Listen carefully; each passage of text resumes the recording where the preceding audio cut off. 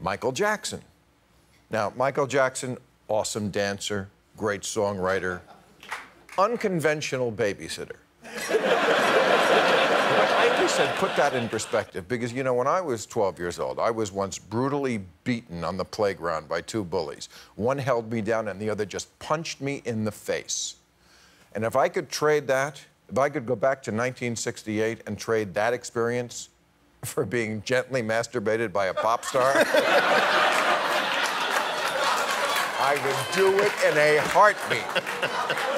Frankie Valli could Creedence Clearwater Revival could Marvin Gaye could the Drifters, not the group, just Drifters could still be better than being punched in the face.